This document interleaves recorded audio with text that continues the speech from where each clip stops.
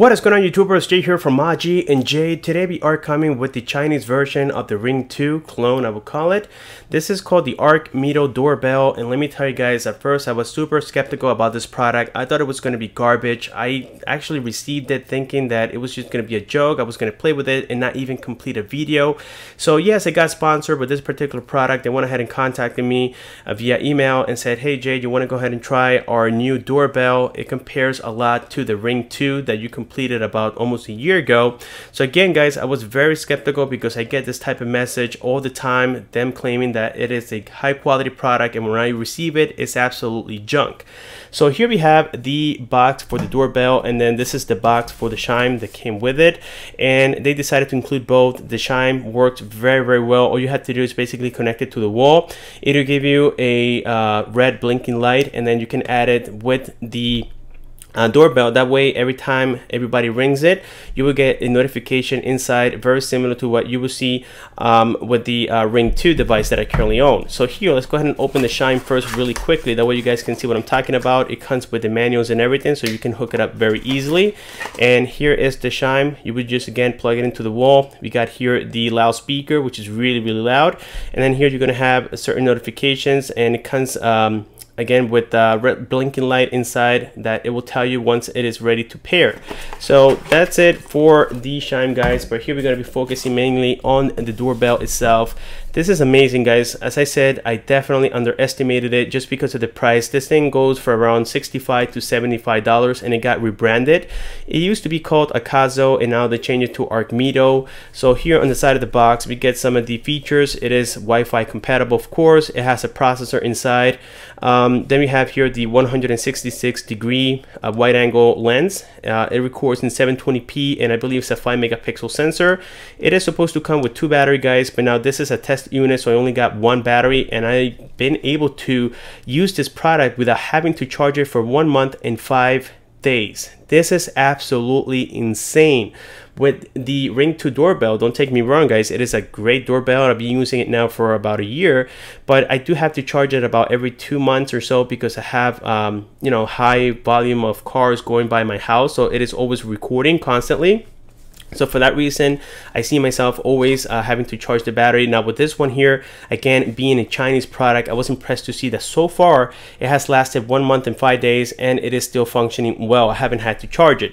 So here in the back side, we have more information about the battery. Between the 2 batteries, you get 3,400 milliamps. So I'm assuming I'm getting half of that, which is about 1,800 almost. With 1 battery. Then it has the high definition resolution, which again is 720p with wide angle. It supports a smartphone application. You got the 2.4 gigahertz of Wi-Fi connectivity. It has a very loud speaker, and it supports the PIR motion sensor, which is again every time somebody walks in front of your house or whatever the case may be, it's going to send a notification directly to your smartphone, and you don't need a cloud to do that. Then it supports a day and night mode automatic switch, which means that it has a sensor in the front that it detects when it's nighttime and when it's daylight time. That way it gives you the proper picture. Of course, it has night vision as well, so again, that was another plus for this particular camera. For $65 or $75, guys, I mean, compared to the Ring 2, this is a really good product. I mean, it is a fraction of the price of the original brand here. So let me go ahead and remove the slider. Let's go ahead and check out here the box, which is really simplistic. And again, this is a rebranded product. So here we have the owner's manual, and here is going to explain the application that needs to be downloaded, in which in this case it's going to be the application called 2C. I'm not sure if you guys can see it there. It'll tell you exactly what to do in order to get it paired. It takes about 5 minutes the most to get this thing set up and ready to go. It is really user friendly. So here we have the product, and it is very well built, and it looks almost identical to the Ring 2 device, guys. So here we have the device has been set up by me already. I didn't want to reset it because of the fact that it takes a long time. You know, here in the video, wasting about 5 or 6 minutes, that's a long time. But anyways, I completed all the setup, and all you have to do is once you connect the battery, which goes back here. By the way, we have a mounting plate that comes already pre-installed here. You have to slide it out. and these are the or this is the plate itself, and it seems like it comes with some sort of connection here in case you want to mount it already with an existing doorbell, but I didn't get to that because I don't have an existing doorbell previously, so I had to use the battery. So anyways, the battery goes inside here. This back compartment is a little bit hard to open, but there we go. And this is one of the batteries. Again, I am missing one, but with only this battery, guys, I was able to so far get 1 month and 5 days of usage, and I still haven't had to charge it. But in case you do, you would just remove the doorbell from the wall plate here, and you would just connect a standard micro USB cable right here and charge it. It supports any smartphone charger, so that's cool. And here we have the reset button. If you hold and press it for about 8 or 10 seconds, it'll just forget about all the setup that you have done, and you can start from scratch. So here on the bottom side, guys, is where we have the loudspeaker, which again is really good. On the front here we have the microphone. This is the PIR sensor that they're talking about, motions and stuff. And then we got here the day and night sensor as well. This is the one detecting if it's daylight time or if it's nighttime. And then we have some infrared lights here on the side. You can't see it right now because it is not dark, unfortunately, but they do light up red, very similar to what we see on the Ring 2 device. So other than that, guys, you can see that it looks like a pretty nice and sturdy product here. It weighs about, I would say, almost like 215 grams the most, just like a smartphone. So here, let's go ahead and install the battery compartment here on the back side of the battery door. And inside of this box, we got some screws and stuff in case, you know, you need to mount this, you know, on the wall, which is most likely the case. I mean, I used adhesive tape and it worked well. I just removed it. But if you guys are doing this permanently, then just use this and you won't regret it. Alright guys, and now that we know enough about this doorbell right here, it is time to show you guys how to get it set up. So it is really easy. Like the instruction says, you must go here to your Play Store or the App Store if you're using iOS, and go ahead and search for this application. It is called 2C, and then after you install it, you go ahead and open it. So at first, guys, you will be greeted here with a message that is going to ask you to add the device, and once you place in the battery, it'll turn red. That means that it is able to pair. So you click add device and then it'll read it for you.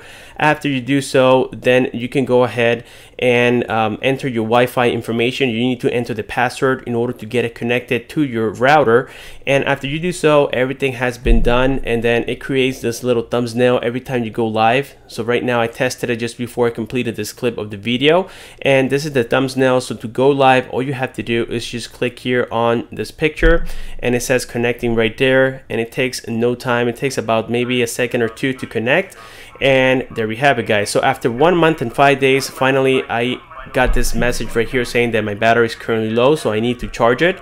And then on here from the bottom side, these are all the options that you guys have. Let me go ahead and lower the volume here so that way you don't get annoyed by it. And then here, guys, on the bottom side, we have all the options that we can do while being live here. You have the option to record, you have the option to speak. This will activate the loudspeaker on it so people can listen to what you have to say. You can take a screenshot, you can put it on full screen, you have playback, volume, and such.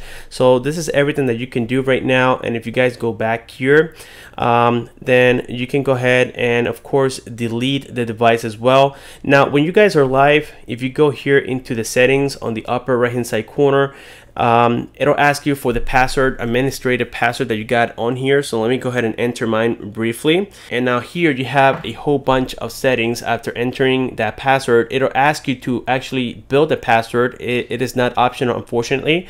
So then you are greeted with all these extra settings on here. So you can set up the video length to whatever you want, up to 45 seconds for every time there's a motion, which is something that I think Ring does not offer.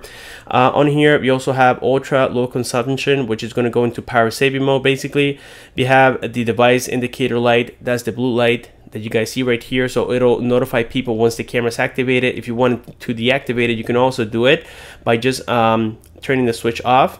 And then here we have the volume, which you can do also from being live. We have the motion detection sensitiveness, which again, you can also do this with the Ring 2 device. So now guys, with this being said, we are ready to go ahead and do the comparison with the Ring 2 device, and hopefully you guys can hear everything that is coming from this speaker and also the Ring 2 device, and just tell me if it's worth it or not.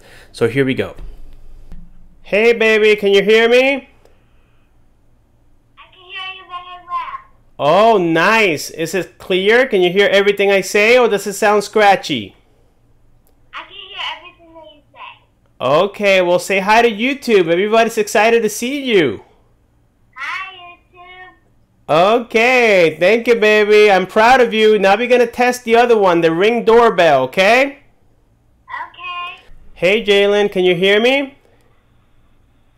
Yeah, but it kind of sounds a little bit scratchy. It sounds different than the other one? It sounds kind of a little bit Not very clear? It doesn't sound very clear, right? Oh, okay. Well, thank you for being honest. But I can see you better. I can see your face better with this one, though. Okay. Okay, say hi to YouTube again. Hi, YouTube. And now say bye because we are finished. Bye. Alright guys, so there you heard my 9-year-old daughter saying that, well, the other one sounds better when it comes to speaker. As a matter of fact, we're going to be doing the test again, and this time the camera is going to be outside recording. And of course, I'm going to be using the built-in microphone here, so that way you can grab the communication quality. Again, you already heard what the input is, and now we're going to hear what the output is. So again, let's go outside and test it out. But so far, guys, in terms of audio quality, I think this one has better audio quality. In terms of picture quality, in which in reality I think is the most important one, I was able to see my daughter's face a whole lot better. I'm not sure if maybe we can tweak this one. I haven't played with it much. But yes, I was able to see my daughter's face a whole lot better with the Ring doorbell, but the audio is better here on the Arkmiido. So anyways, let's go outside. Let's go ahead and test the quality of the audio coming from both of them. And hopefully you guys be the judge and tell me which one you think is better. Again, comparing the price, $199 versus $75. Here we go. So here we are testing the audio on the Ring doorbell, and hopefully you guys can hear me. I'm using here my camera, and I'm using the microphone built into the camera. And again, hopefully you guys are listening to me clear enough. So again, this is the Ring doorbell loudspeaker.